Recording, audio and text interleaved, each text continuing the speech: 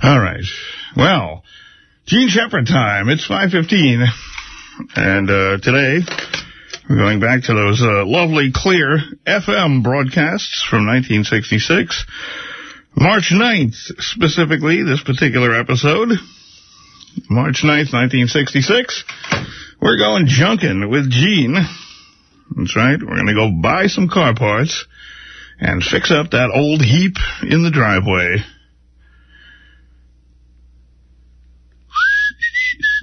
It's coming. I swear to God, it's coming. Gene Shepherd here on Mass Backwards. Oh,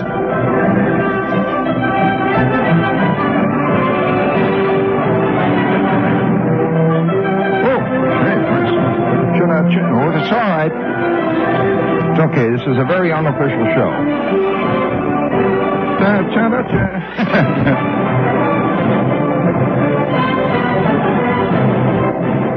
For those of you out there who are wondering just what is about to occur, I'm going to give you a few of the ground rules. We are breaking in a new engineer tonight, and that's worse than breaking in a new pair of shoes. Bring it up there. They get awful squeaky. Very tight. Okay? That's right. All the way now.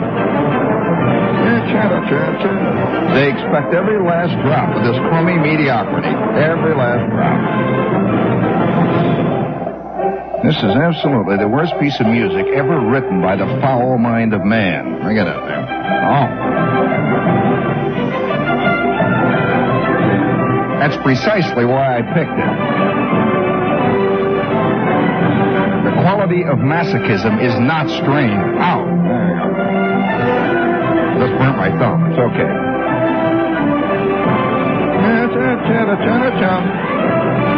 If you'd care to experiment out there, I'm coming to you also in color. In addition to that, you can hear me on FM. It comes through very clear. You can hear the snorts and the wheezes.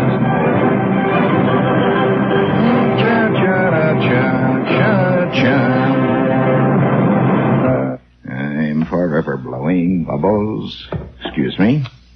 While I light my pipe. Do you mind if I light my pipe here? This is the mystery sound there.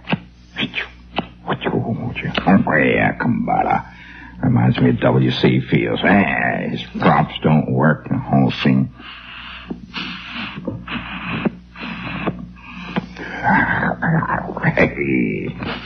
I'm just wild about hearing. Tonight we're going to do a very special thing here.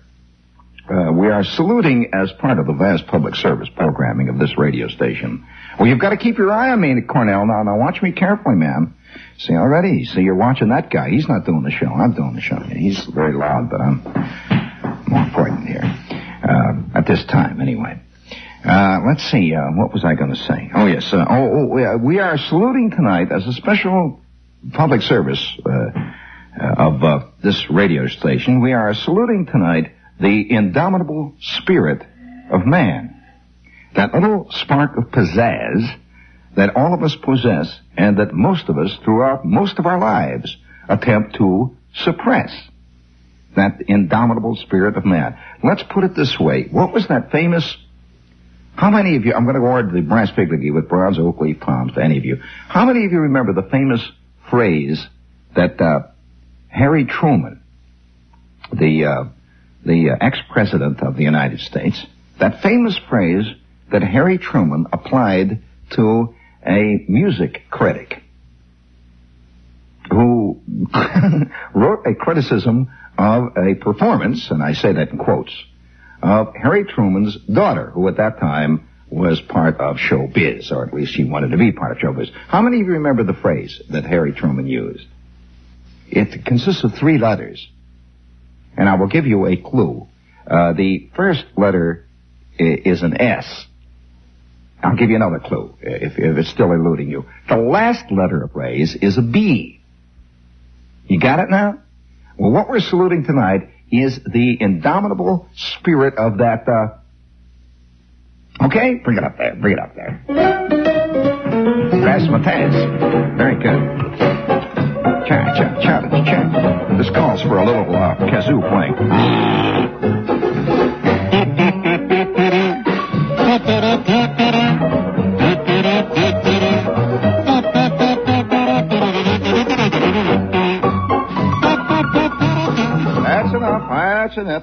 reset that because we're going to be using that.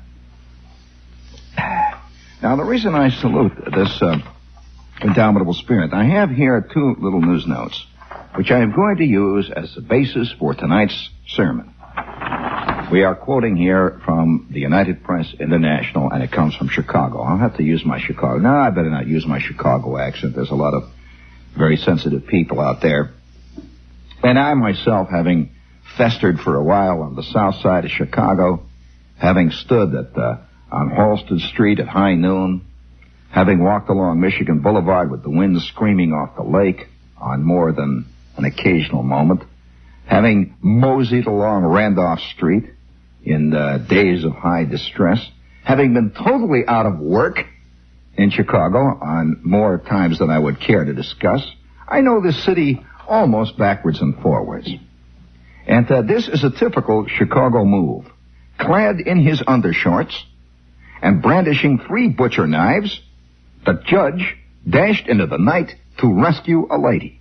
Dusted Circuit Judge Joseph Butler lived up to his own dictum that, quote, in a big city, you have to be your brother's keeper.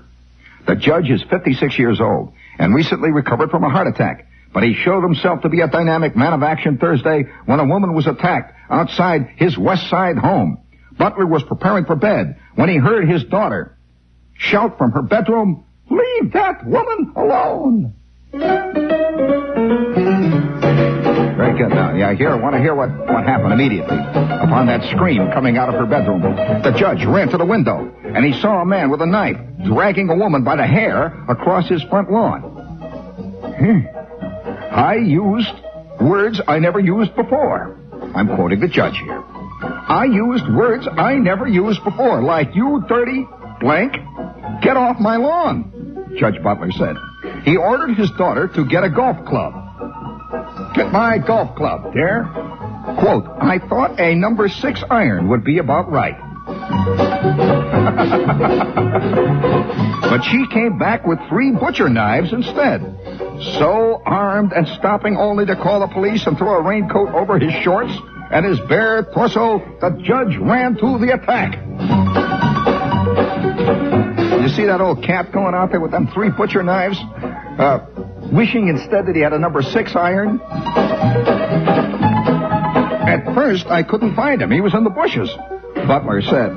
But just then, I heard the woman yell again, "Leave me alone!" I ran over to the next driveway and yelled so loudly that I woke up the entire neighborhood. And, he took one look at me with my 3 butcher knives, and he ran. Just then, several police squad cars showed up. They came running out of their cars hollering, "Hey, Judge, which way did he go?" They ran where I pointed. Within minutes, police captured a man identified as Robert Lee Steele, 20. All he could say was, "Who was that nut?"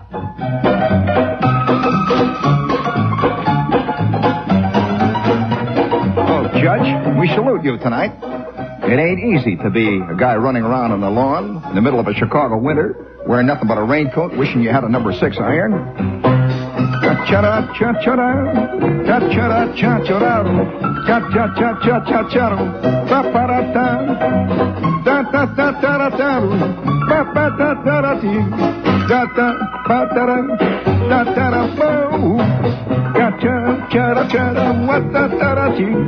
That's enough there. That's very good. Reset that, please. Got old Judge out there with an old cat, man. I still like that line where he says, "I thought a number 6 iron would be just about right." Now, there is that. Now, that is... Now, the reason I read this piece in that specific way, that is a typical example of Midwestern Chicago-type humor. Now, that's not New York humor.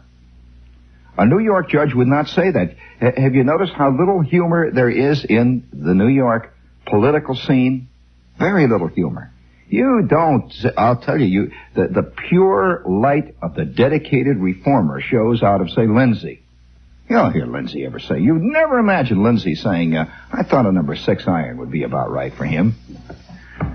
It's a sense of humor. That's all I can say. It's a sense of humor. And now, that kind of humor is the kind of humor out of which people like Oh, George Ade came. You know, he was a great... Ben Hecht is an example of that. You know, Hecht came out of Chicago. Carl Sandburg. You see a little of that running through Sandburg's work. You see a great deal of it running through people. Yeah, Hemingway. What do you think? You know, Hemingway. You don't think that Hemingway is from Boston, do you? You don't think Hemingway comes from Darien? Oh no, Oak Park, Illinois. And it runs right through. I can remember innumerable comments. This is a typical comment. Like I'll never forget the time my Uncle Carl had an Essex, and it rained on it all the time.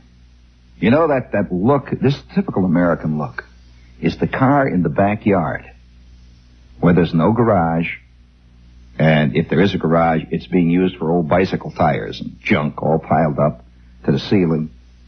And the car is out in the backyard. Typical I will sketch for you a Midwestern scene, see? And the rain has been coming down for years and years on this car. Practically all the paint is now washed off of it. If it ever had any paint, it's about 27 hands old. There's been innumerable people have lived and died and swung and hit each other on the head with beer bottles, who knows what in this car. You know, whenever you buy a used car, do you ever have the funny feeling? How many of you ever really bought a used car and then after you have it for about 3 or 4 months, you find something under the seat? You find, you know, it's just something there that gives you a clue. It doesn't have to be obscene or anything, just something. And it gives you a clue about a fantastic former history that this car has lived through.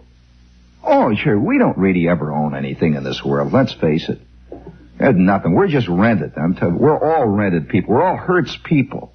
You ever have the vague feeling that you're here on a very brief, you're on a loan out, and nobody quite knows you're detached service. They had a great line in the Army like that. Used to call it TD.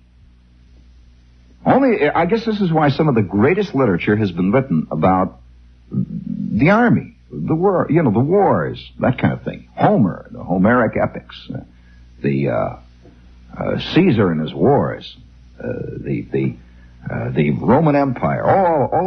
Most of the great literature has somehow touched on this subject, because in things like the Army, in things like wars, things become very plain that are never spoken, you know. Things become very obvious. For example, TD. They don't have much like that in civilian life. You know what TD stands for? Temporary duty. TD. And you find yourself on TD, assigned to an outfit, and forever you're a leper. TD. No stripes, nothing. You're just there temporary. I've known guys that were temporary duty guys for 27 years in the same outfit. They never made him part of the scene. He's TD. Well, now, we're all TD in one way or another. But that beautiful Midwestern scene, I could see that car sitting out there. If you want to, I will sketch now for you a Midwestern landscape. Fences around the backyards. Sort of run-down fences, see? And you could see little stubble sticking up out of the leftover snow from leftover winters. Little stubbles of ancient iris plants that have somehow belonged to some other former tenant who lived in this apartment where you're living in, this little house, this St. Louis house. You ever heard of a St. Louis house? Well, they've got St. Louis houses in Chicago. St. Louis house is kind of it's kind of a half-baked duplex. There's 2 houses, one on top of the other, and people in former days, ancient ages past, have planted flower beds, which have now since been ground into the dirt and the rubble and the crud of 18 million kids playing backyard basketball. As a matter of fact, backyard basketball is something you don't see much here in the East.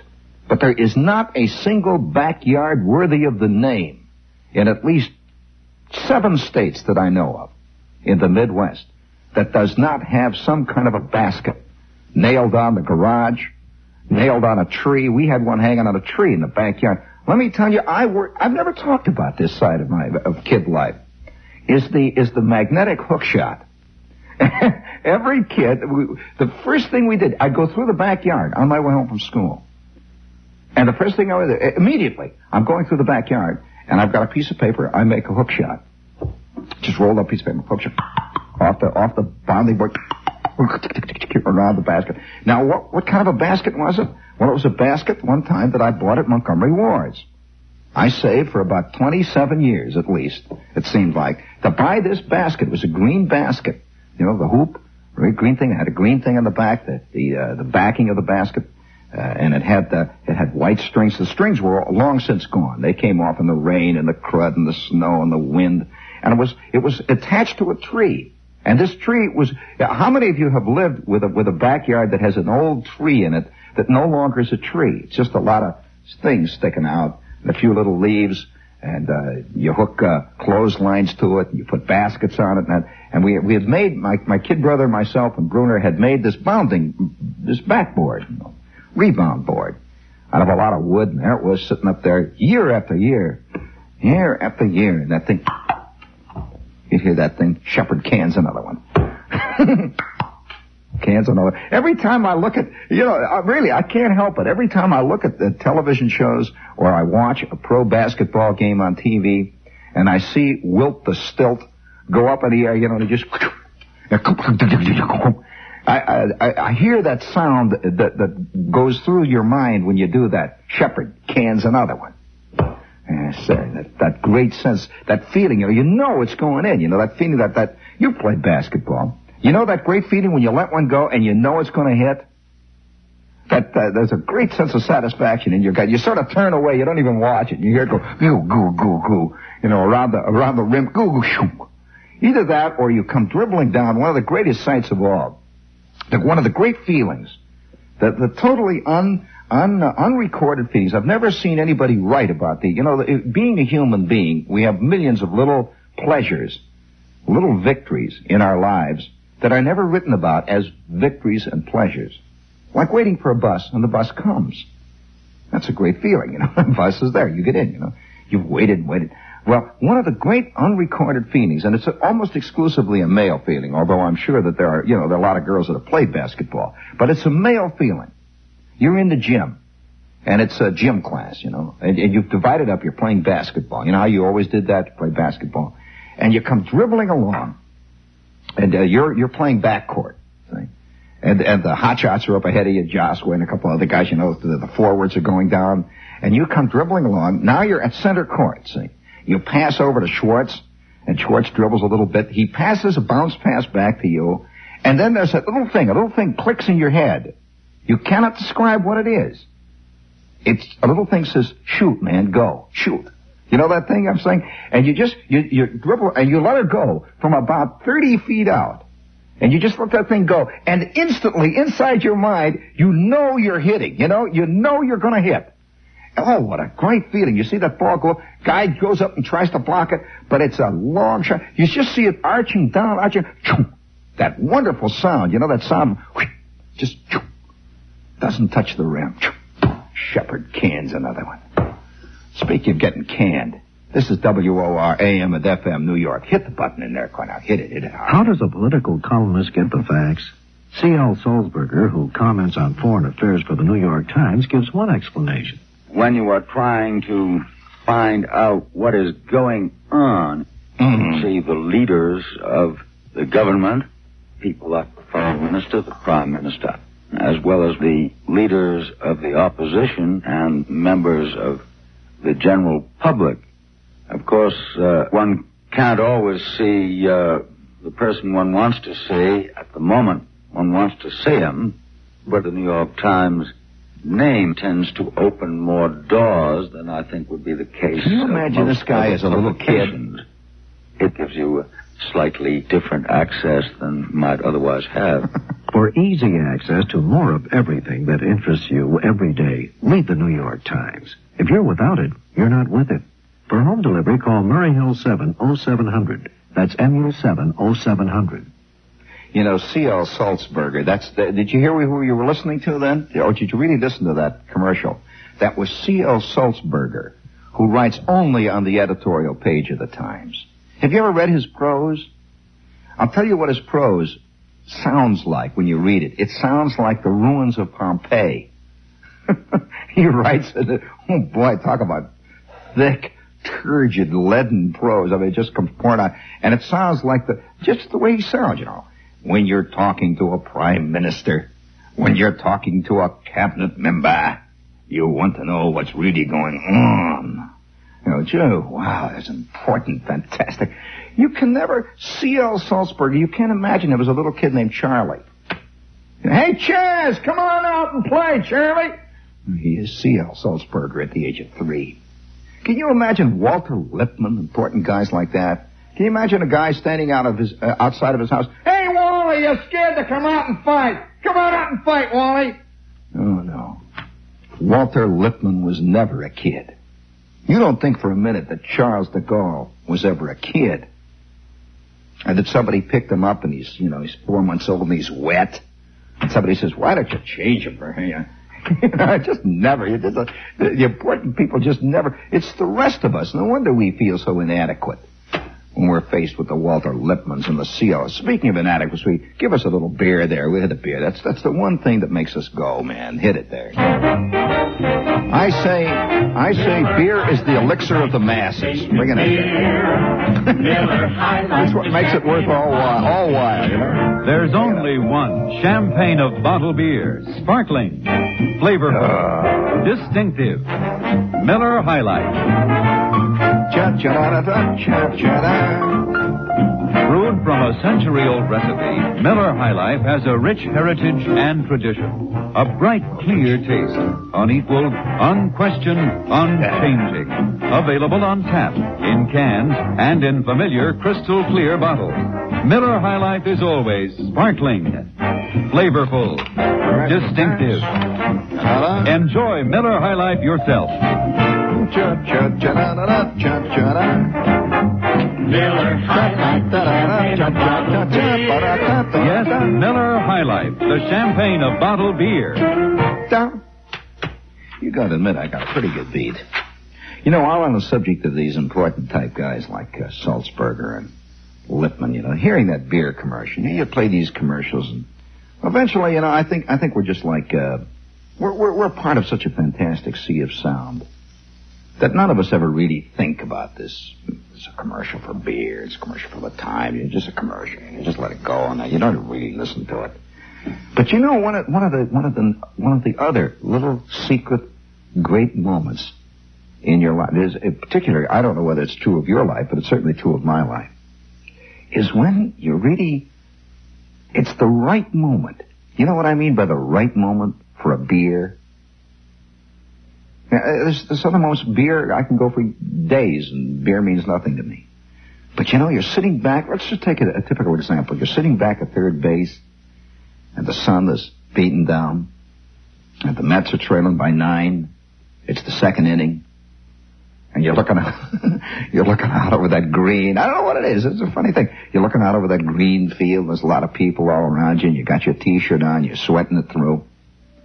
And this guy goes by with that white hat, and he's talking, beer, beer, beer, ice cold beer, beer, beer, beer, ice cold beer. You say, hey, boy, and just all of a sudden it comes out, hey, I'll have a beer. And he says, how many you want? You say, 2.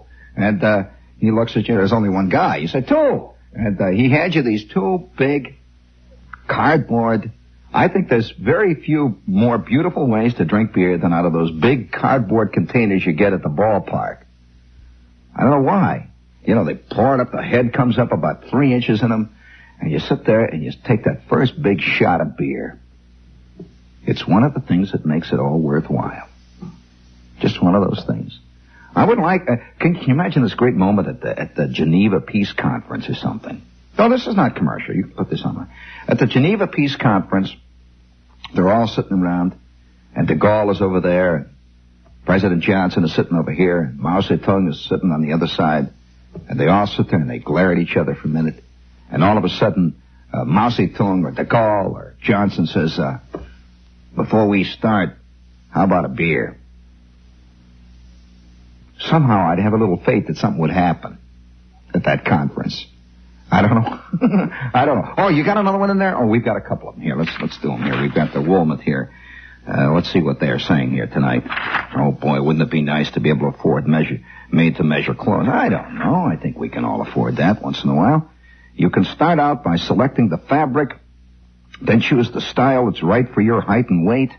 If you're pear-shaped, it doesn't make any difference. The tailor helps you select the proper custom features, the proper shaping of the jacket waist. If you want the silver lapels, the whole scene, they'll make it. shoulders, lapels, trouser taper, and so on. That's Woolmouth.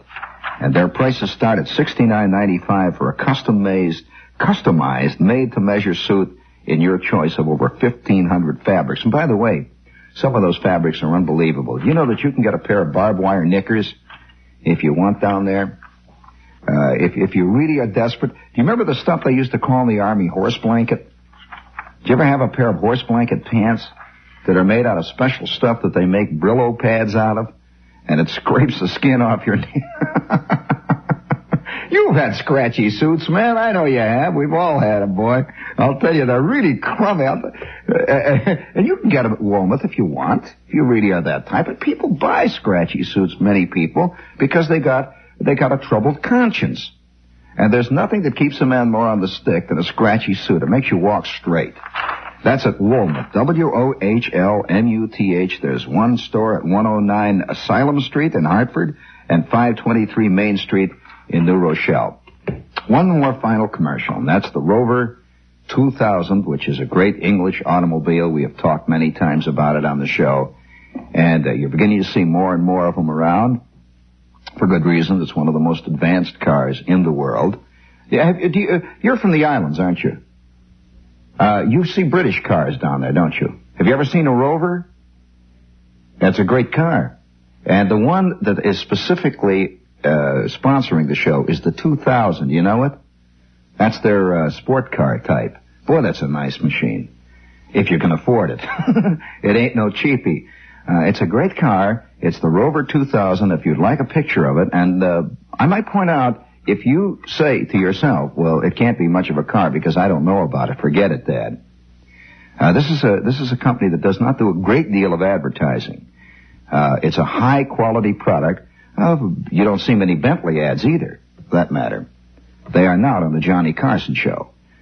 This is the Rover 2000, and if you would like a picture of it, send your name and address to Esoteric here at WOR. That's the Rover 2000. All right, now can we get back to real life here?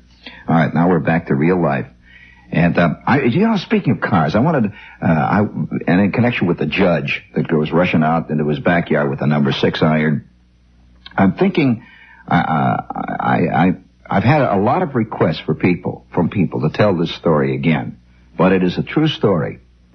And, it has to do with this judge and the number 6 iron. And it also has to do with the backyards of life. The backyards of life. Have you ever driven up and down through places like Maine? You ever gone to Maine? You ever been through Vermont? Way out in the boondocks? I mean, way up in Maine, Vermont, places like that. One of the most American sights that I know of. You don't see this in other countries. And it's because, I guess, we have this machine society. We have a Detroit society. We have an automobile society. That when you get out in the boondocks in places like Maine, places like Vermont, and Jersey too, I suppose, in certain places, you look back at the house, you see weeds growing up. A fantastic collection of weeds. And you see this old crummy-looking garage and a couple of little hen... What do you keep looking at? What are you worried about? A couple of little hen houses and a couple of little joints laying back there. But the significant thing that you see in this backyard is an old defeated car that's beginning to sink down into the mud. It's a deserted car. It's a thrown-away automobile. A car that no longer is alive. It's a dead car. And some of these cars up in places like Maine, this is a curious thing about it, are late models. Have you seen this? You see a car like a 50 late, comparatively late. You'll see something like a 56 Oldsmobile or a 61 Cadillac or something, and it's been deserted. It's been thrown away, and it's drifting down into the mud. And you see the crud up to the ankles of it, and there's holes in the window, and kids have been playing. The doors are hanging open. You see this in thousands and thousands of backyards throughout America. You know, I've traveled all over the world, and I have never seen old cars in backyards of any other country. I have never seen an old car, say, in a backyard in France. I'm sure there are garages there. I've seen garages. But never old cars in just ordinary people's backyards. You may see an old wagon when you go way out in the country someplace. You may see an old busted down buggy or something. They'd never see a car. In America, cars. And I can remember looking out of the window. I'm a little kid, see. And my Uncle Carl has this old Essex, and it's blue.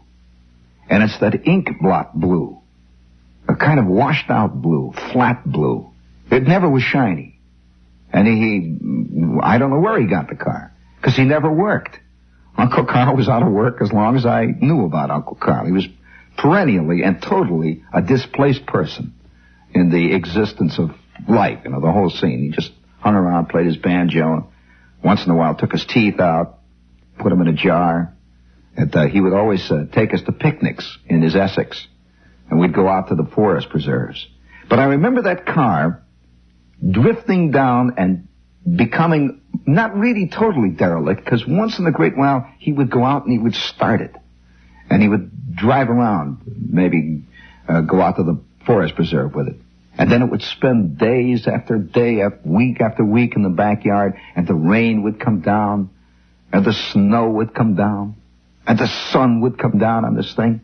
And it had one of those tops. It was a sedan, It was a big, it was a sedan, 4-door type. But it had one of those tops that they used to have on cars that was like leatherette. The top, it was an insert. And they had things called top dressing. They were always painting tar and crud on the top of these cars. Well, along about the 423rd year of this car's life, part of the top had begun to peel back. And Uncle Carl would go out, and once in a while he'd tack it down. Or we would lay a brick on the top of it. Or he would take tar off the street. We had tar that was in the cracks of the street. He would dig up tar and melt it down in the basement and pour it on the top. And then, one by one, day by day, struggle by struggle, the top is getting thicker and fatter. It was like a compost heap. Little tacks and pieces of paper, and he'd stick cardboard in there. And I'll never forget the fantastic spring. The rain had been coming down for days, and the Essex is standing out there in the backyard. They lived about 3 backyards away from us. And me and Schwartz and Bruder are out there throwing in a few hook shots in the basket there. And the day that Uncle Carl's car sprouted mushrooms grew out of the top of his car. And, I don't know where the mushroom seeds came from. I guess from the air. You could see mushrooms growing right out of the side of the car, right out of the top. They're growing right out of the metal. Sticking out of that old leather. Everything, it had decayed and fermented now. And once in a while in the dark quiet of the night, you could hear it bubbling and hissing out there. It's fermenting. And you could see those mushrooms growing out. And Uncle Carl would go out and he'd take the mushrooms off. He'd brush it off. And have you ever seen on the side of old trees that fungus? That kind of big things that stick out, red-looking things, those awful-looking, sometimes they're terrible-looking, they look like cancer or something. Well, that kind of stuff is growing out of the top of his Essex, and he'd go out and he'd chop it off, and it would grow again immediately. Like within 30 seconds, it would grow again. And I remember one day going down to the store, going down to the pony keg. They had a thing called a pony keg, right? You don't have these in the East. A pony keg is a little store that stands in the middle of a vacant lot in the Midwest and sells nothing but booze. That's all they do. They don't serve it, they just sell it. They're a little tiny store, and this guy's standing back there, and he's got cases of beer. He's got cases of soda. He's got cases of wine, all kinds of real crummy wine. I mean, like 10 cents a gallon wine, that kind of stuff that just, wow, it just makes you sick thinking of it. It turns your teeth purple, that kind of junk. And he goes down to the pony keg one day, and we're driving down the street. And I remember looking up at the top of the car. I'm a little kid. And you could see the stains where the roof has soaked down through it, and you could smell the mushrooms growing in there. And driving down the street with a car that had mushrooms growing out of the top on the way to the pony keg is a typical Midwestern scene. Not typical, really, but let's say symbolic Midwestern scene. And that judge charging out of his house, give me my 6-iron. Part of the whole scene. Part of the whole shlemoo. And, speaking of junkyards and that smell of junkyards and the backyard life. I doubt whether anybody, I've never read it, maybe possibly Nelson Olgren might have written about this at one point. But I've not seen any American writer yet describe the tremendous sense of adventure. It's more than adventure, really. A sense of the hunt. You ever gone hunting? And you know that feeling that something's about to happen? It can be almost anything, something great. Or maybe you get skunked, nothing. But that sense of gambling. And it's not really gambling. I don't know what it is. It's a kind of peculiar excitement that develops inside your gut when you're doing this. No one has described a Saturday morning visit to the junkyard looking for a part for a car. And this is probably, as much as anything, one of the forces that formed me. I can remember endless Saturday mornings spent in endless junkyards with Schwartz and Flick and Bruner, my Uncle Carl, just guys in the neighborhood looking for things, burrowing through thousands of defeated cars, gigantic piles of generators. Oh, that's exciting. It really is exciting. I remember I had this little car. See, I bought a car when I'm a kid. I'm about 16 years old. The first car I ever bought was a car that I worked on for about a year, making it so it could go, and it was a little Ford. Great car. And I remember spending junkyard mornings looking for 616 tires. Now, they didn't have them piled up. If they were piled up, if they were in the front of the junkyard, all piled up, used tires, signed, that meant they were good ones. Those weren't the ones I was looking for. He had prices on those, see? And I would go to Leo's junkyard, and I would say, hey, Leo, I'm going to look for some tires. He'd say, okay, kid. And that meant that I could go back into the junkyard, and it stretched for acres. Fantastic collection of junk. And I would go back and look at all the wrecked cars, piled up, sometimes 10, 12 high, and crawl all over the top of them, looking for a 616 tire that had been left on a wreck. And finally, after about 3 hours of looking, of course, you didn't really look seriously because you were just looking at all the great stuff. And you'd run across a car that had a great speedometer in it. And it's all wrecked, and you can see blood all over it. There's dried blood, and you can see where the back end is burned out. But there's a great speedometer in it. Or a great gas gauge. Or maybe there's a great gear shift lever. Or who knows what, something, a great steering wheel. Or, a great wheel, just a spare wheel. And so you get very casual. So you go on from back, you say to Leo, hey, Leo, boy, you got nothing here today. No tires, forget it, Leo. And you pretend like you're walking out. So you start walking out of the place. Then you turn and say, hey, Leo, you mind if I, you got an old wreck back there, it's got an old wreck speedometer. It's all busted up, and I thought I'd like to have the glass. The glass is okay, Leo. Do you mind? How much for that wreck speedometer and the olds back there? And he looks, and of course his mind is immediately going, wreck speedometer, my foot. The only thing good on that car is that speedometer. This kid has spotted it. All right, how much can I yanch out of him? How much can I squeeze out of this kid? You say, well, it's not. I can see the gears are shot, and it's shot. But I just want the glass, Maybe I'll use the pointer. And he says, look, I ain't gonna take it out for you. Oh no, I'll take it out. I gotta, you go to the junkyard, by the way, all completely equipped. You got screwdrivers, you got wrenches sticking out of your back pocket, you got a couple of socket wrenches, you got wire cutters, you got the whole scene. And so I said, oh, no, I'll take it out. I'll tell you what I'll do. How about, he's waiting for an offer, see. Say, I'll give you a quarter for it, Leo. I just want the glass. He's a pregnant boy.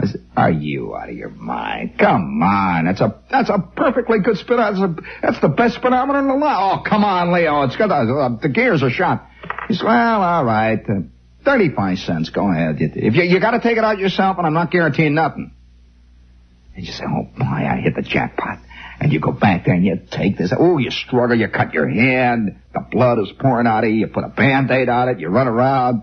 You struggle hour after hour taking this speedometer out of the Oldsmobile, and you finally get it out. You hold it in the sunlight, and you could smell the paint on it. You'd see where you strip the screws, taking it out. And you say, well, I'll have that reboard. I'll take it down I'll take it out of Frank Paswinski. He'll rebore this thing. I'll put a tap screw in this thing. Oh, gee whiz, wow. Oh, wowie. And for the next 2 weeks, that's your project. Installing the old speedometer in your Ford. And you're cutting out the dashboard. You know the whole scene. You're getting the tap screw set. And you finally lay in the speedometer cable. And it fits, and you get that thing, and you put the Vaseline, the grease in there, and she goes in. And you take it around the block, and it's going, it's grinding, and the needle is just flipping up to 5 and down to 0. Oh, damn it. And then you take it out, and you pull out that flexible cord again. I see why. It's not in the slot. Then you put it back in, oh, wowie, it works, sweet! It's up around 30, 35, 40, 45 miles an hour. It falls back to 10, 15, 20. Oh, man, the jackpot. And then you wait for next Saturday. Next Saturday, you're after the steering wheel. And you go all over the lot until finally you find this wrecked Pontiac.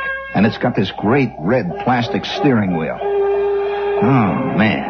And you casually go back to Leo and say, hey, Leo, boy, you sure ain't got no batteries around here today, man. Oh, wow. Gee whiz. Hey, Leo, I was looking at that Pontiac back there, and it's got a bracket for the steering column there. You're working up to it gradually. See, how about that bracket? How much is a bracket, Leo? He said, bracket is $2, man. Those are very rare, boy. They bust them all the time in a Pontiac. That's a $2 bracket, kid. So, wow, $2 bracket, gee whiz. Well, how about that crummy old rotten steering wheel that's on it? You know, that old steering wheel, you're probably going to throw it away. How much is that running? That means that's what you're really after. He says, oh, that Pontiac, that's a new plastic kind with a pistol rim. Oh, well, it's got a horn rim, you know. It's got the horn ring on it and everything. That'll be $3. $3? Oh, Leo, you're out of your mind. Listen, if I take it off myself, and it's going to take 4 days to get that crummy thing off, I got a hacksaw with me. If I take it off myself, how about $1.50? All right, make it $1.65. Okay, kid, go. And for the next 2 weeks, you got the steering wheel thing going. Putting your Pontiac steering wheel on your Ford. And then after that, oh, who knows? You know, it goes on and on and on. The biggest deal that I ever pulled, the biggest fantastic job I ever pulled, I put a Buick transmission out of the big Century Buick. Believe it or not, you're looking at a guy who put a Buick transmission in a Ford V8, 65 horsepower mod. You're looking at a man who knows his junkyards, Dad. I've been there.